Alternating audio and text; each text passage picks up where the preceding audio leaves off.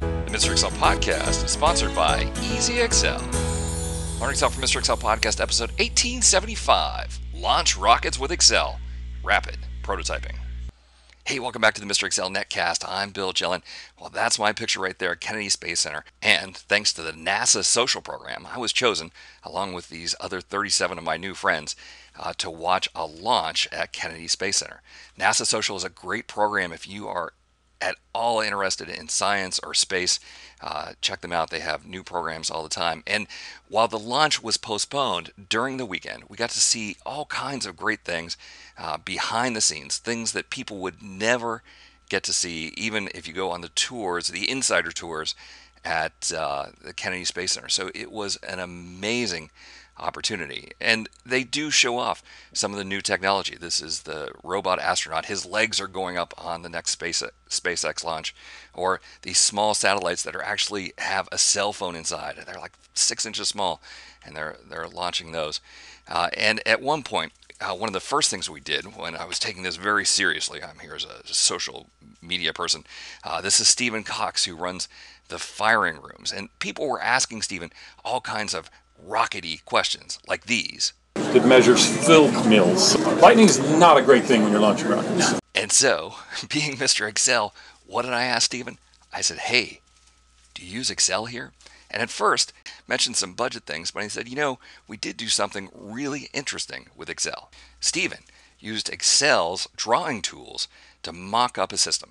Here it is in his words, and while he's talking, I'm going to try and do the same thing in Excel. One of the real cool things I did in Excel was I had to simulate a program that we're going to use out here.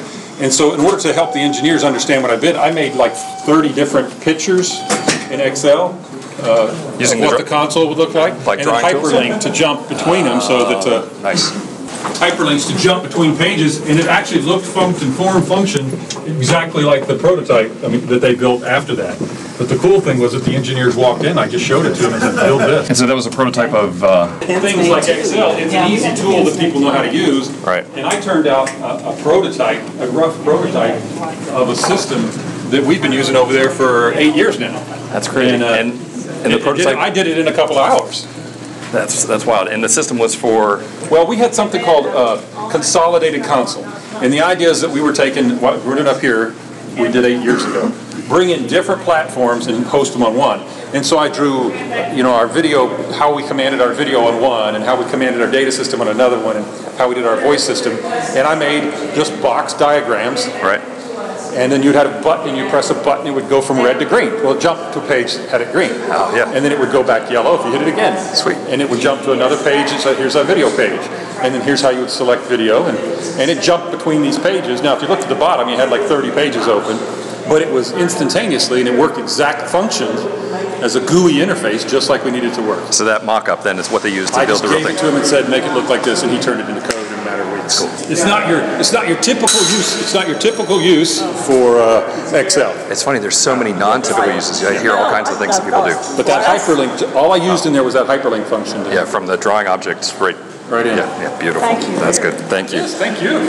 Hey, so isn't that a cool use for Excel? You have to draw up some specs, and someone's going to program that by having all these different sheets down, and then by having these hyperlinks, it goes from one sheet to the next, and it shows the functionality.